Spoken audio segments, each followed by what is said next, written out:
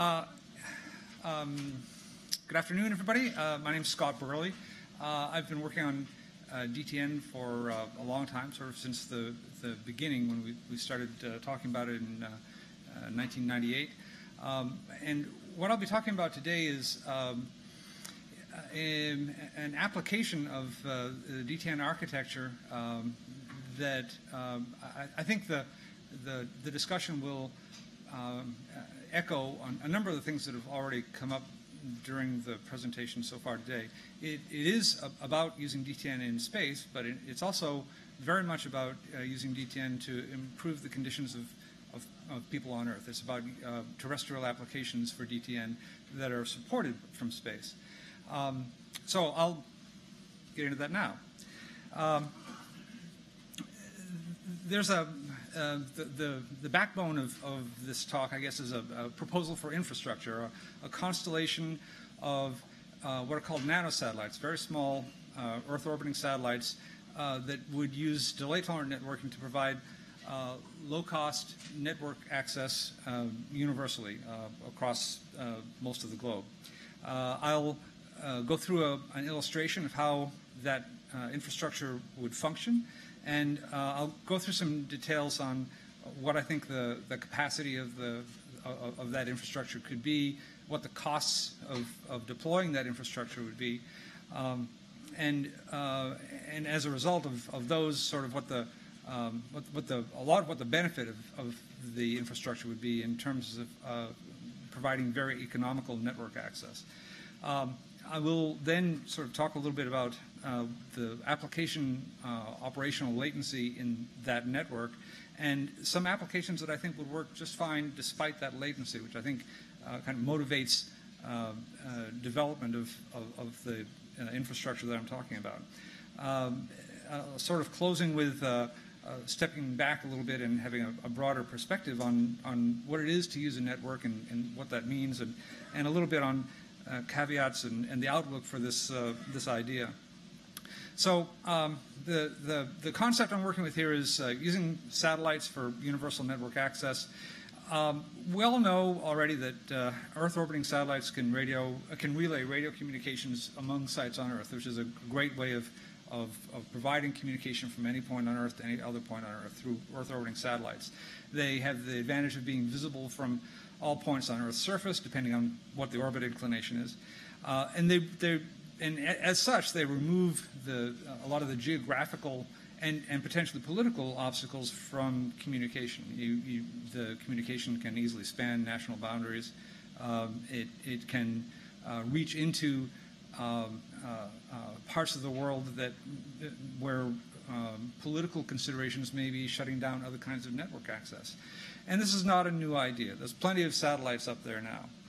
There are loads of geostationary satellites that are providing communication service to large parts of the planet, Viasat, HughesNet, Intelsat, Inmarsat.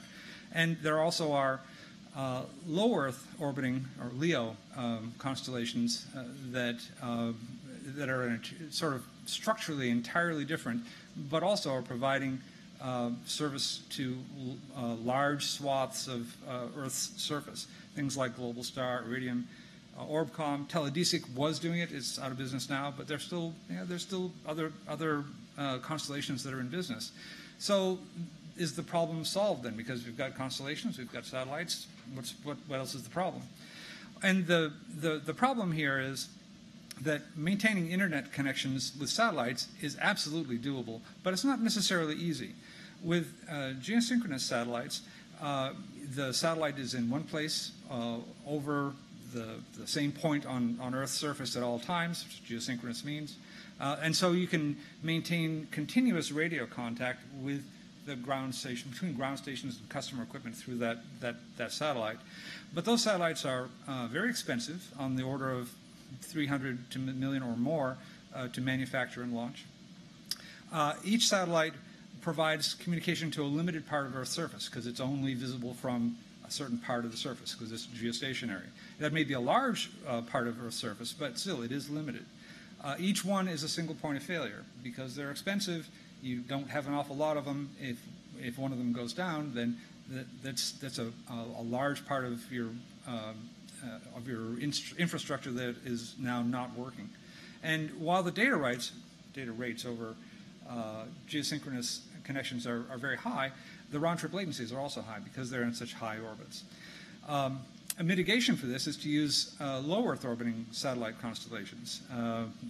These are satellites that are only on the order of 500 kilometers up, and they don't stay in one point in the sky. They're crossing the sky all the time. But if you have enough of them, then they can maintain connections, internet connections between points on Earth's surface by maintaining communication among themselves and switching the conversations as satellites rise in the east and set in the west. This enables you to have broad coverage areas and low latencies because they're very close to the Earth. The data rates are lower than for geosynchronous orbits. You need a lot more satellites because they only are visible for brief periods of time, and they're still expensive. The manufacture and launch of an Iridium satellite has, the last I checked, was on the order of $150 to $200 million. There's a lot of money involved in deploying these things. So an alternative would be use something that's emerged over the last decade, maybe a little bit less than that, a nano satellite, a tiny satellite. The most widely adopted model for these things is something called a CubeSat, which was developed at Cal Poly San Luis Obispo and Stanford several years ago, and was developed as a teaching tool for aerospace students. It's a satellite, you know, that thing on the table there, that's an entire satellite. It's a satellite that's 10 centimeters on a side. It's a cube. It weighs about a kilogram. And these things have been launched, and they go into orbit, and they have radios in them, and they can talk to Earth. They're a terrific teaching tool for students, but increasingly they're being appreciated as actual infrastructure that national space agencies, military, there are a number of applications. The rate of launch of these CubeSats is sort of growing exponentially over the last few years. If you had a constellation of these inexpensive nanosatellites in low Earth orbit, well, you could cover a large area of the Earth's surface, and you'd have no single point of failure because there's lots of satellites, and be very inexpensive. So that sounds like a great idea, except that there's a catch there. There's always a catch. And that is that these nano satellites, these tiny communication satellites, the reason they're so inexpensive is that they're small and they're simple. There's not a lot to them. So the capability to do the conversation switching, the connection switching that you get from the Iridium satellites, it's very difficult to replicate that in the tiny form factor of these little satellites. Typically, they have very limited maneuverability on orbit. They normally only have a single radio, which is typically just a UHF radio. And so the connection switching across the cross-linked satellites that you get from a LEO constellation, you can't readily get from a constellation of these nano satellites. And so you can't reasonably expect a constellation of low-cost nanosatellites to be able to sustain even a small number, much less thousands or millions of continuous end-to-end internet connections. It's just not a good way to run the internet. All right, so how do we solve that catch? And what I will suggest here is that maintaining continuous end-to-end internet connections is not the only possible valuable network service to people using network applications on Earth. And that's kind of the basis for the rest of what I'm going to be talking about. DTN, which we've talked about a little bit already today, would enable a different model. At each moment, each of the satellites that's over some point on Earth, its radio would be in contact with some point directly below it. While the satellite and that ground station are in contact, data would flow between the satellite and the ground station, just between the satellite and the ground station. The satellite would function as a router, but it would function as a store and forward router. That is, the data sent from the ground to some other point in the network by way of the satellite would reach the satellite and stay there because the satellite's not connected to anything else. The satellite would hold the data in memory, and the satellite's physical movement along its orbital track would constitute essentially transmission of the data. When contact with the next ground station begins, network traffic exchange would resume with that ground station, and maybe some of the data that the satellite is holding in memory would go to the ground. Maybe some would remain until a subsequent contact with another ground station. There might be some new contact added. And it's very much like the data mule model that Maria was talking about earlier today. The satellite functions as a high-speed data mule in the sky. And so because of the sort of circular nature of these orbits and because they sort of ring the planet, I've been calling this concept ring road. And I will go through a little demonstration here of a very crummy cartoon demonstration of how this kind of thing would work. The nomenclature on here, the dark red circles are what I refer to as hotspots. That is, these are nodes of this nanosat-based infrastructure that are connected to the internet and are also able to intercommunicate with the satellites. The satellites are the green guys that are termed couriers in this architecture. The dark blue guys are cold spots. That is, they're able to talk to the satellites, but they're not able to talk on the internet. They may have other devices connected to them over a local area network, but they're disconnected from the internet. The pale blue things are nodes that are neither connected to the internet nor to the satellites. They would use the cold spot to talk to the satellites.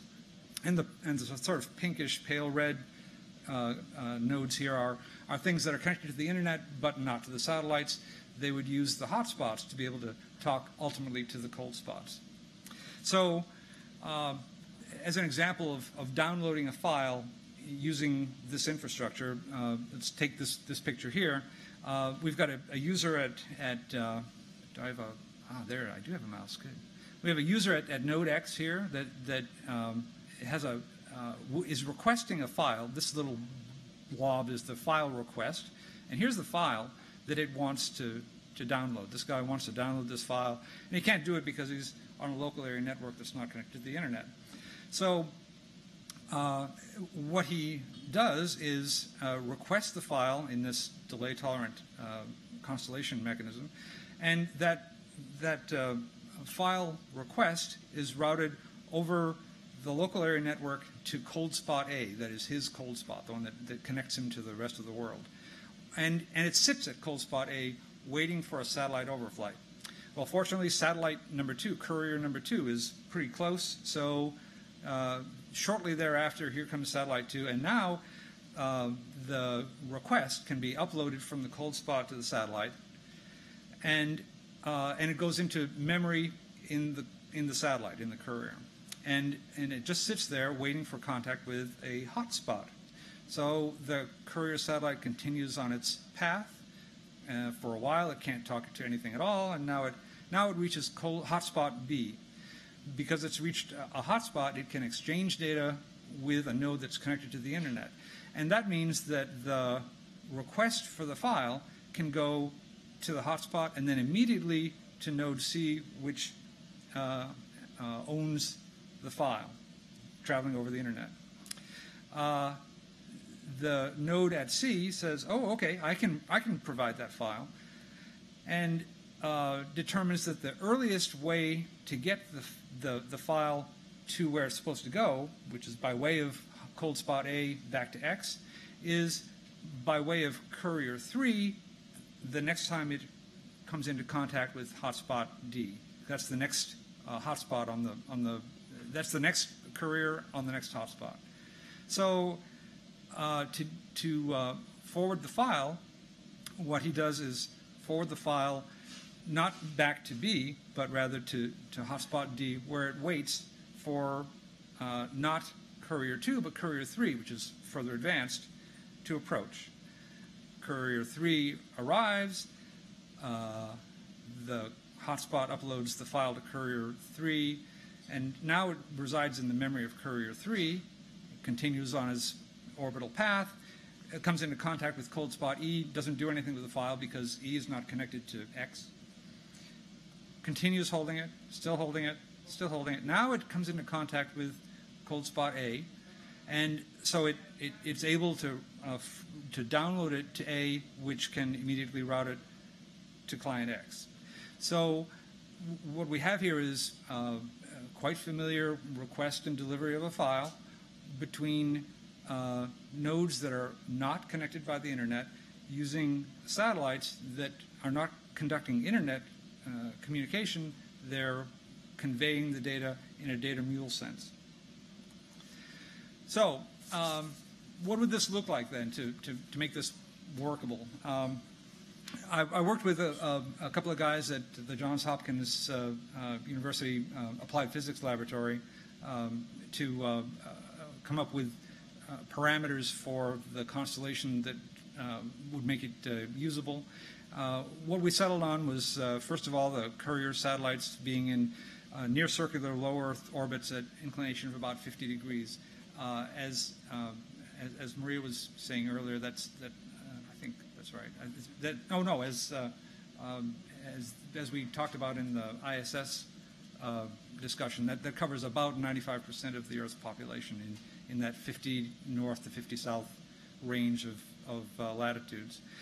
The altitude would be about 500 kilometers, and at that altitude, the radius of satellite visibility, that is, how much of the ground can see the satellite and the satellite can see at any moment, would be a little bit greater than 1,000 kilometers. So the diameter of the circle underneath the satellite at any time would be about 2,000 kilometers diameter.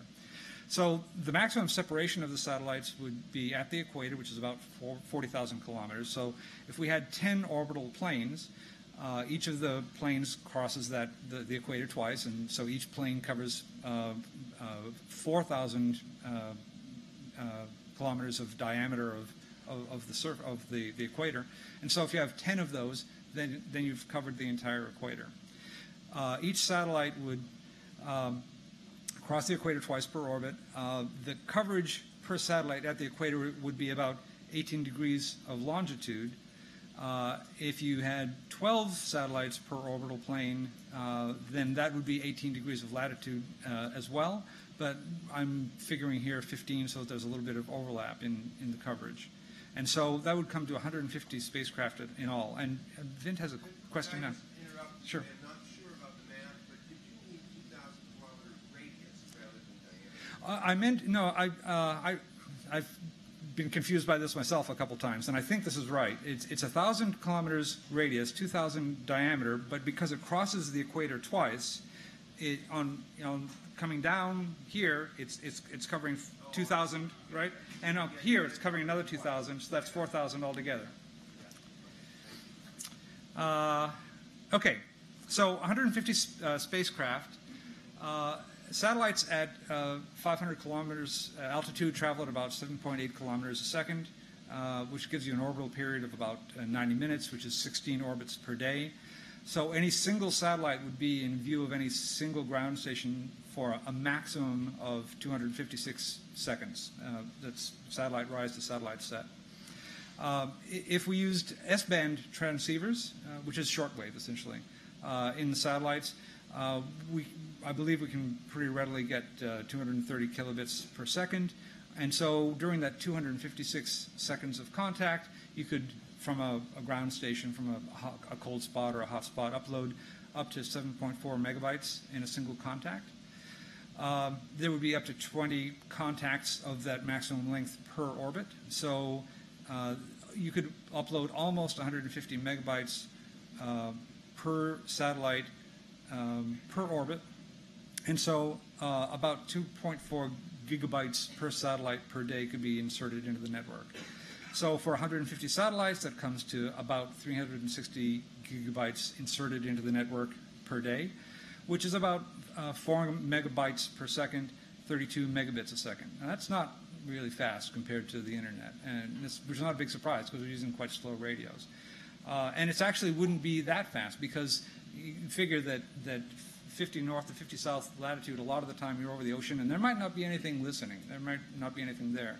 So you might be wasting some of that opportunity to upload data. So what I've said here is let's assume that there's something in the ocean from time to time, but not all that much. And so just divide it by 2 and figure roughly 16 megabits per second of traffic on a continuous basis into the network.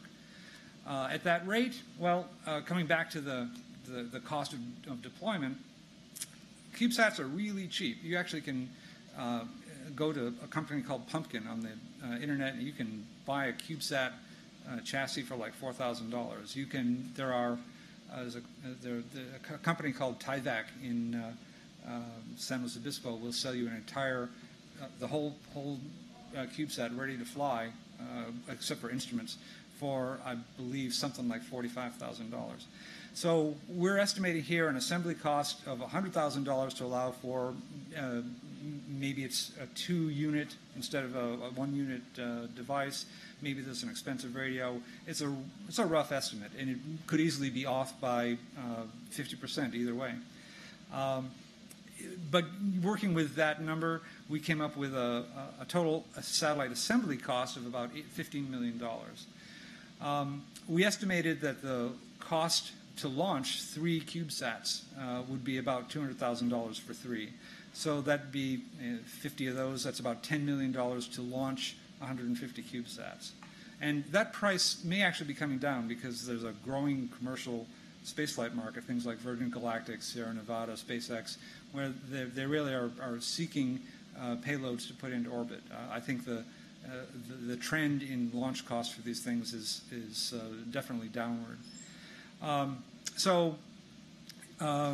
Then the other part is ground stations. Assuming about 20 contacts per orbit, 150 satellites, you need 3,000 base stations to occupy all of those contacts. But again, because it's only half the Earth's surface, you only really are having half of those, let's say. So let's say 1,500 base stations. The base station just needs to run the protocols and a shortwave radio, essentially. So laptops, if you buy them in bulk, they can be pretty cheap. So I'm guessing here that the base station would be something like $2,000 for every hotspot and cold spot. So the total base station cost of the network, I'm guessing here, is on the order of $3 million. Now suppose that the network lifetime is 5 years. Suppose we can keep these satellites going for 5 years, and just picking a number out of the air, let's say it costs $1 million a year to operate the network. People that are monitoring the network and updating routing tables and that sort of thing. In that case, adding it all up, the total lifetime cost of the network is 15 plus 10 plus 3 plus 5, $33 million. At 16 megabits a second, the total lifetime traffic over 5 years would be about 300 terabytes. And so that comes to a mean cost of transmission would be about 11 cents per megabyte.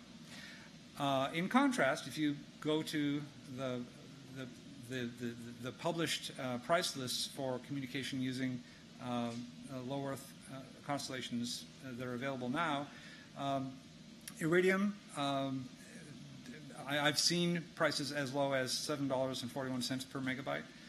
Inmarsat, the BGAN Inmarsat service, $6.49 per megabyte. Thuraya, GMPRS Nova service, $5 a megabyte, which is a couple of orders of magnitude higher. And the thing that Mike was alluding to earlier, a couple of weeks ago I was talking with somebody whose name, of course, I forget because I'm very old. The invented Java programming language. What's Gosling? James Gosling. Thank you. James, who was speaking at JPL. He works now for a company called Liquid Robotics, and they make robotic surfboards that do science in the middle of the ocean. Their communication model is they're in the middle of nowhere. They have no option but to talk with through Iridium, and they are fairly heavy Iridium users. And what he told me is, oh, $7 a megabyte? No way. We pay $1 per kilobyte. $1 a kilobyte to communicate from the middle of the ocean over Iridium.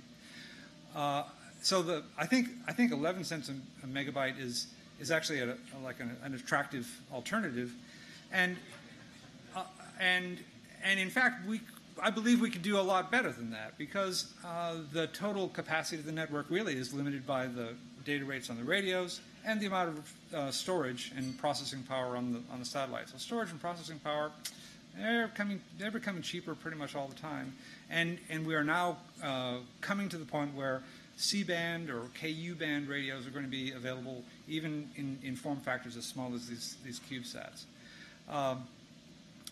So I think you can make a strong case that very inexpensive network service through this constellation is very feasible without any kind of miraculous scientific breakthrough. So I think it's well within technological plausibility right now. It doesn't matter in a sense, because the higher data rate is not going to solve the end-to-end round-trip time problem. The satellites only travel so fast. The latency and communication between the satellites and the ground stations is negligible because they're only 500 kilometers up. But the round-trip latency in the network could be pretty bad, right? It's going to be extremely variable and could be very high. And here's an example of that. Suppose you've got a subscriber on Seram Island in Indonesia, and suppose the preceding hotspot on the orbital track that the satellite follows is Manado, which is 800 kilometers away, and maybe the next hotspot is Darwin, 1,200 kilometers away. Okay, so a round trip, the picture that I was showing before, a round trip data exchange over that scenario would take 154 seconds of travel time from Seram to Darwin before it can load the data into the internet, and 103 seconds from Manado back to Seram on the return. The part that's on the internet, yeah, that's negligible, but the satellite takes some time to move. So you've got a total round trip time of 4.3 minutes. Okay, so can a network be usable when the round trip time is 5 minutes? And I think it's a fair question. I think it's a question that's really the main point of what I wanted to talk about today. Well, DTN was originally devised for automated network communication in spaceflight missions, where the round trip time between Earth and Mars can vary between 8 and 40 minutes. So for spacecraft operations, well, that's an application that clearly you have no choice. If you're going to do it at all, it's going to take that long. The network has to be acceptable, or else you don't have a network, you don't have communication, you might as well just stay here. So, and that's why we called it delay-tolerant networking, because the networking would work over extremely long signal propagation delays or other round-trip delays caused by whatever, including interruptions in connectivity. And clearly some network applications are completely stupid. You know, it would be useless to try to do Skype over an 8-minute round-trip time. It would not be fun. It would not make any sense. Teleconferencing, telnet, SSH, there are lots of things that we can think of. But I will suggest that there aren't that many. There are plenty of things that we can think of, but not all of them. There are plenty of applications that we use all the time that I will suggest are innately delay-tolerant applications, that a round-trip time of 4 minutes, 10 minutes, 30 minutes is not necessarily disabling to the application. Email, which was actually one of the models for DTN thinking right at the beginning, it's nice when you can get a response email within a couple of minutes, but you don't really expect it. What you expect is to send an email and you hope to hear something back from this person the next time they pick up email, which might be in an hour and a half. News feeds, streaming news, streaming media, real-time or just blogs, weather advisories, crop reports, anything that is a one-way transmission of data. There's no need for conversational network capacity to do that. It's just fine to get that information when it arrives. And maybe a little bit less obviously, archiving, backups, documentation of things, taking photos of misbehavior at a demonstration and loading them to an archival photo archive somewhere. Anything where the communication where it's more important for the communication to be reliable and secure than that it be timely is perfectly delay-tolerant application. And I think it doesn't stop there. Things like warning signals, distress signals, disaster relief, well, you really want those things to go through as quickly as they can. And if you've got high-speed connected media to issue those things, terrific. If you don't, well, then having them get through eventually is better than having them not get through at all. So I think these two are examples where 8 minutes in delay in getting a cry for help out is a lot better than 2 days or never. And even beyond that, it seems to me that if you look at a lot of social networking applications, they're not really necessarily conversational applications either. You post something on Facebook and you want everybody to see it, but they don't have to see it right now. You're not waiting for them to comment on it right now necessarily. If they see it in 3 minutes, that's not necessarily a problem. File transfer, media download. If you're downloading a movie, well, if you started a movie download and it took 4 minutes and you went out and had a glass of milk while that was happening, well, that would not necessarily be a big problem. And then a further class of applications that I think is even maybe less obvious is e-commerce applications, electronic commerce, banking, shopping, things like that. And what I'll propose here is that taking a step back and thinking from 45 years ago, anything that we used to do by mail that succeeded, and slowly, but succeeded when we were doing it by mail 45 years ago, you could do in a DTN-based network with 8-second round-trip times, and that would be a lot better than when it was a 4-day round-trip time 45 years ago. It doesn't have to be conversational. It still can work.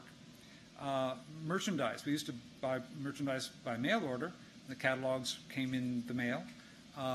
We essentially can do the same thing with Amazon right now, but suppose the catalogs arrived over time and maybe at night, and you browse the catalog in the day after it happened.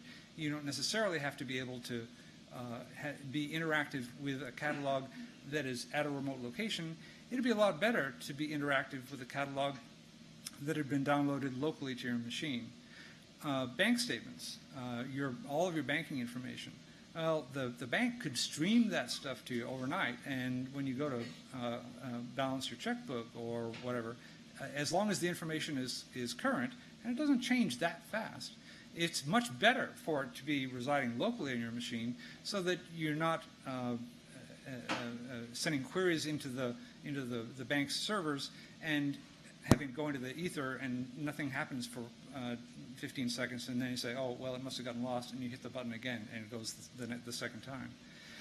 In every case, the applications that are on a high latency network can provide, I believe, the same functionality way more quickly than with mail, and much more powerfully, because now they can be accompanied by graphics and automation, and the same functionality and really more securely. The pictorial sort of notion of this that I've been working with is something where imagine that businesses, banks, they have branch offices. There are banks that have branch offices. Well, suppose the bank, in addition to having branch offices, has twig offices. They're really small branches, and the twigs. The twigs are downloaded to all their individual depositors, account holders' machines. So the twigs are full implementations of the bank software that are residing on customer subscriber machines rather than on the remote server. So the interaction of the customer with that information is immediate, it's very secure, it's not subject to delay or loss over the network, and the small fraction of interactions that actually require coordination with the central database of the server can all happen while the user has said, "Oh yeah, do that," and walking away. So, sort of in that light, I'd like to offer this perspective on using networks. And it's that our concept of how to use a network ultimately derives from what I understand is the origin of the internet, which was modulation, demodulation of data over telephone lines. We expect the network to operate like a telephone, only more. And a high latency network breaks that expectation. It doesn't operate like a telephone anymore. But communication that is non-telephonic, it's not that there's anything wrong with it. It's been around for a long time. It's not necessarily inconvenient. It's not necessarily inefficient. For many communication applications, I will suggest that telephony really is overkill. You don't need it. And in some cases, and I think a pretty good example would be things like the Affordable Care Act, and people have been having all these troubles getting through to the servers to get into systems. Wouldn't it be better to just download that stuff to people's individual computers and then operate locally? And when you finally make a decision, you say, here's the little bit of stuff that I really want to have happen. Well, now send that off. And that can happen asynchronously from the point of view of the user. The user satisfaction, I think, would be actually a great deal higher. Oops. I don't know. Okay.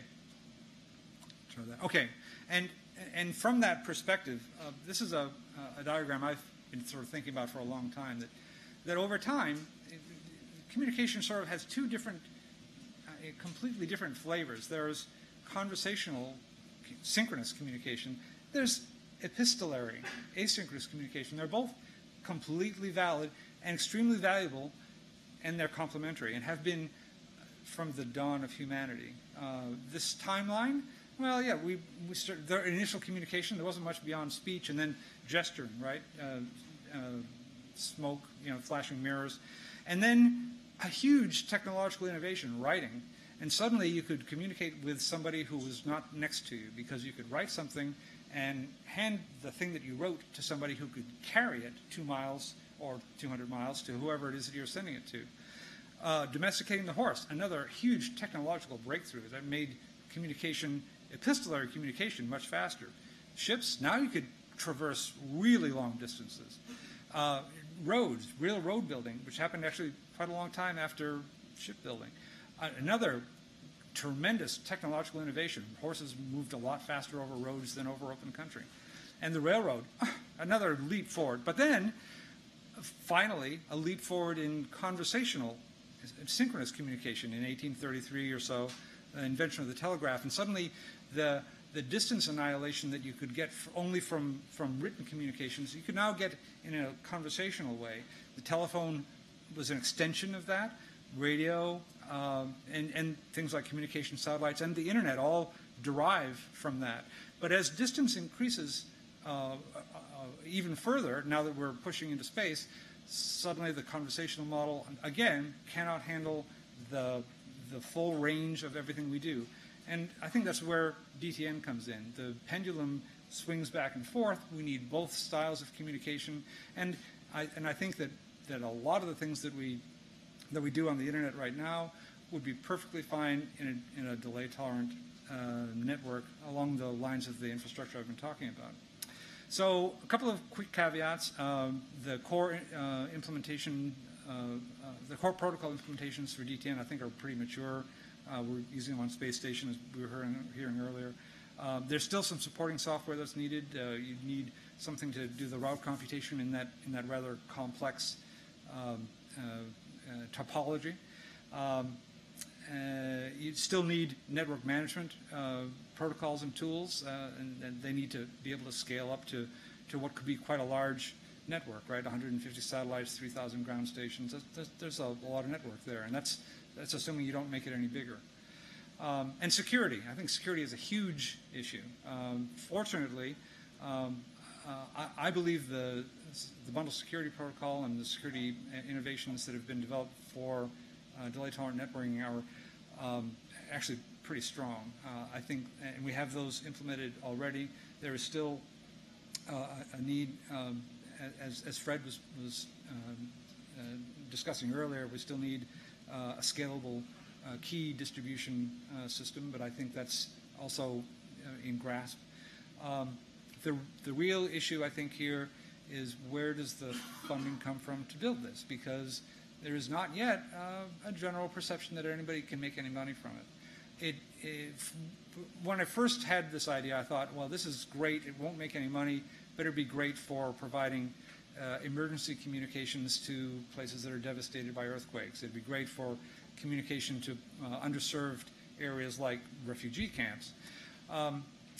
As I thought about it some more, I think that a lot of these applications that I have recently come to think are in fact delay tolerant applications, maybe motivate a commercial argument for building an infrastructure like this, and that would be great if something like that happened. In the meantime, I think the idea has a lot of merit. The concept of DTN on satellites in low Earth orbit, as we discussed earlier, is well proven. And I think the concept has some pretty clear advantages as an adjunct to the way the internet works today. It surmounts geographical obstacles. It's not disabled by earthquakes, floods, fires. It's actually difficult to disable intentionally. It's difficult to shoot down a satellite, especially a satellite that's this big. There's a low barrier to entry in building the infrastructure, a low operating cost over time, and it would make it possible to offer internet-like service to a vastly greater fraction of the human population than we can offer right now. It would be a high latency network, and for some applications it would evidently be unsuitable. But for a lot of applications, I believe it would work as well as the internet, and in some cases even better. And that's the conclusion of my presentation. Thank you very much.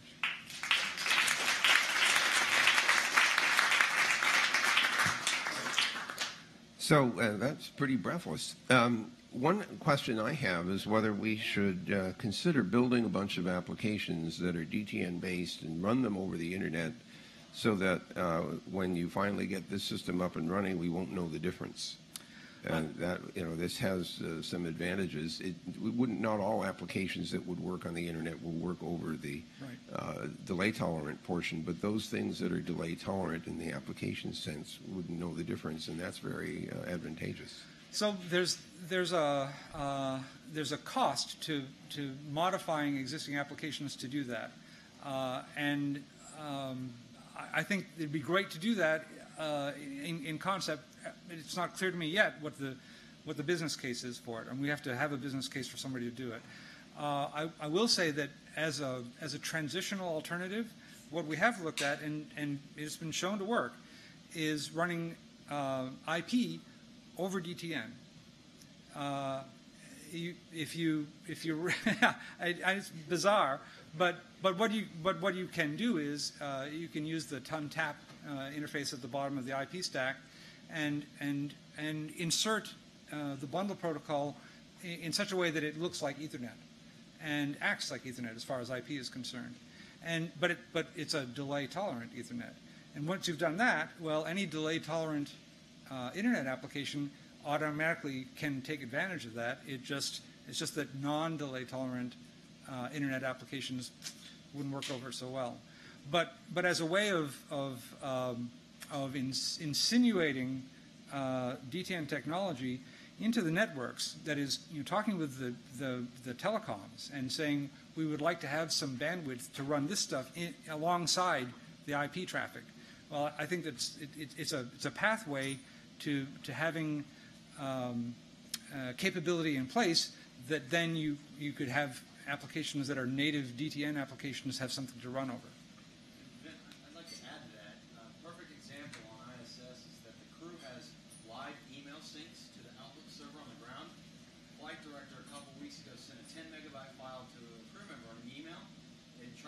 TCP connection and crashed Outlook.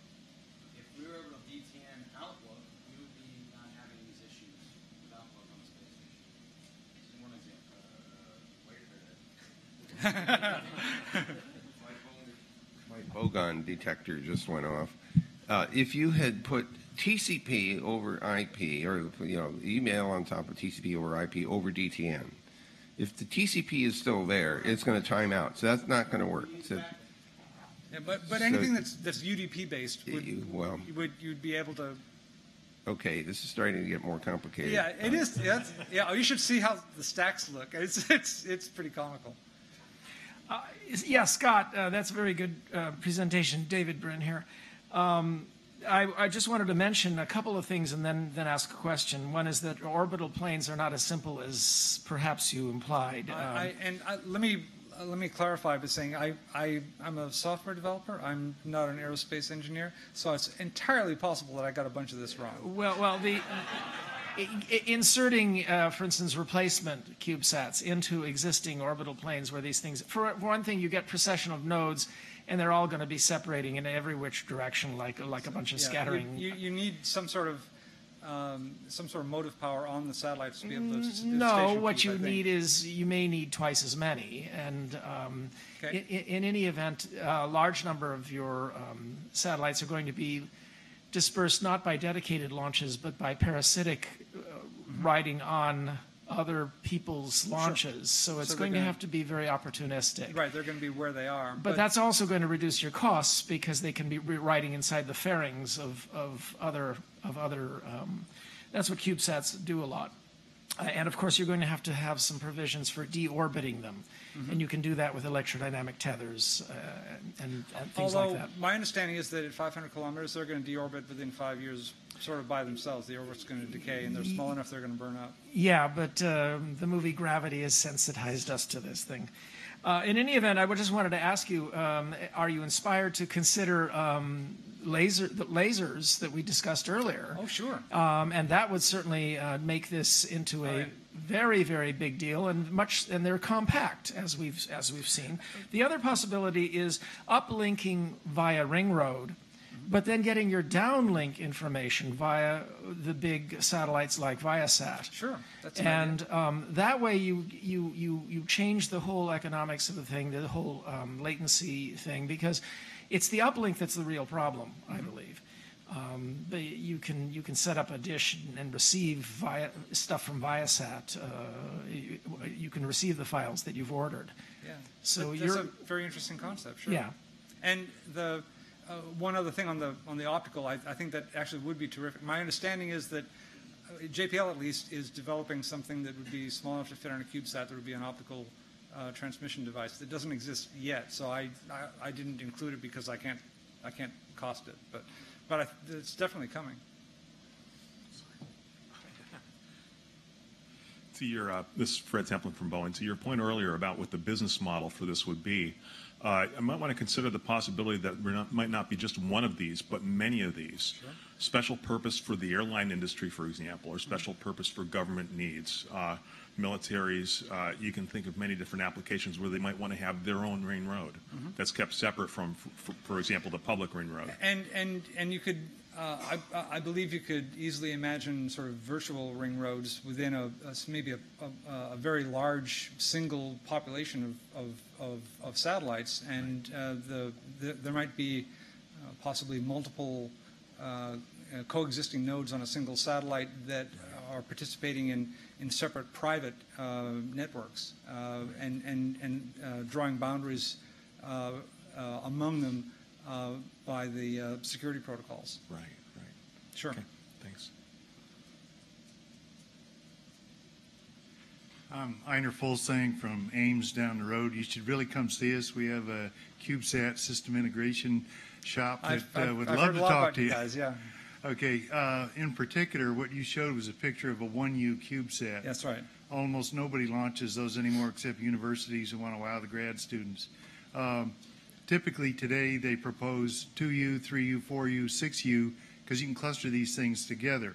You only need one attitude control system, and that leaves the rest of your space for payload. So you might want to ask yourself, what can I do with that extra payload? Well, one thing I could do is I could have a more powerful transmitter Yeah. to get my data up and down. I could store more data. But another thing you might want to consider, and this is not my field, so I'm just kind of bloviating here, but a lateral transfer. In other words, if I've got a sufficient population in my ring, and it uploads on one instead of having to wait until I get to a good download spot, pass it to my neighbor, and then have him pass it and pass it and pass it. You could do this very, very fast and almost conquer the the latency problem. But what I do like, though, is the fact that you've actually scaled a viable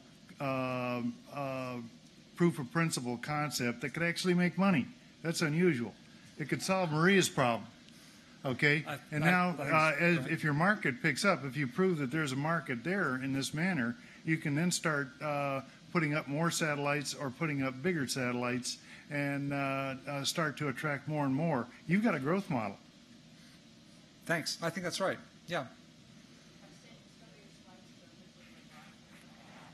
Pardon me?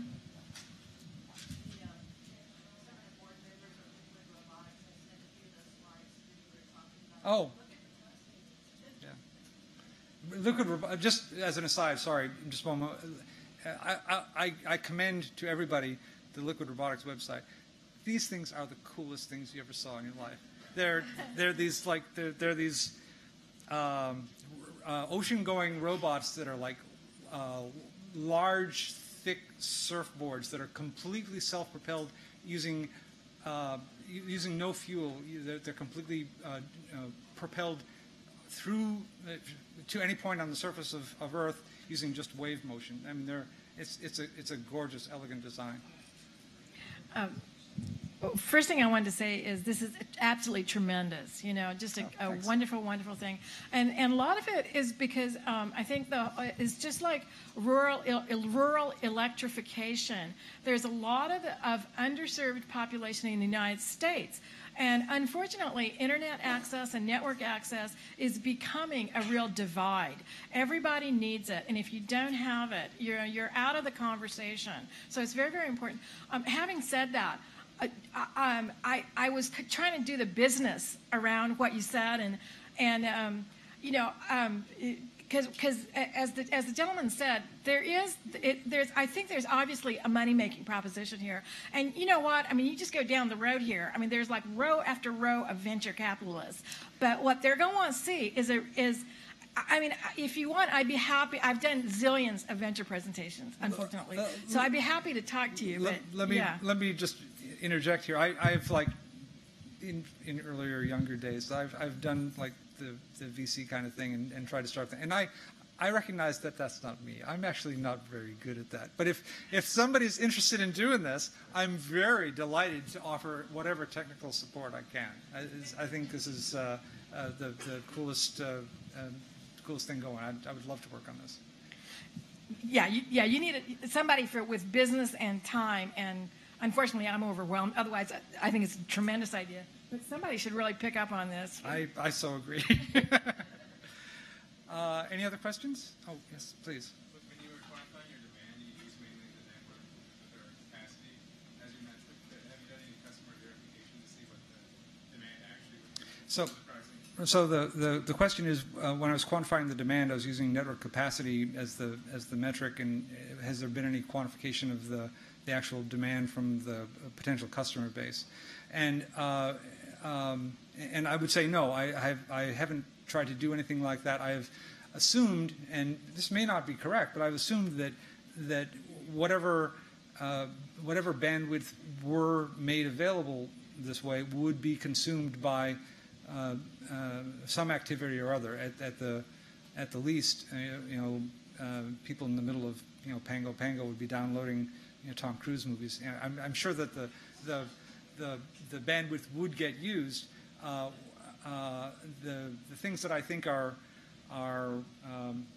real constraining factors are how much it's going to cost, how much people can afford, and if you don't price it so high that the people who recognize the value of the service can't afford it, then I believe it would be fully subscribed. Any other questions? Oh, sorry. Yeah, I work in the field a lot with projects, not quite like the reindeer, but we're in the field a lot with dolphins and whales, mostly photographing the babies after they've been born. And I'm usually on uninhabited islands where we have no communication at all, but this is more the delayed material that we would get out. But the real-time material we need in case there's an emergency, because we see a lot more sharks than we do whales. And I'm just thinking that some of the outreach that we have, as far as like we have about a 300 million viewership on one of our brands that we don't actually launch yet. But if we put it together with something that's needed and go to the entertainment industry to talk about what you're doing in the development with a good story, it might be something they could lock in with the lady who's doing there. Maybe we could talk a little bit about it. In a sense, I can imagine sort of this concept, even without the cross-link sort of idea that was mentioned earlier. Just the vertical up and down and carried thing as a high bandwidth, mass data movement at very low cost mechanism that would be supplemented by a conversational mechanism that Iridium gives you, so that if you have an emergency, you don't mind spending $1 a kilobyte for immediate phone call connectivity, and for a lot of other activity, the fact that it takes a long time just doesn't bother you. And on that basis, I think the sort of model you're talking about, that's certainly something to consider. Your sharks and whales thing is the point is certainly well taken, and I think there's room for both. Yeah, particularly one particular production company I have in mind that we're talking to right now. It's on the IMAX sphere, but I think they have a high interest right now, and this is something that would sit quite well with them, I think, and it's approachable. I'm glad to talk to anybody. Sure. Thank you. Anything else? Okay, thank you very much.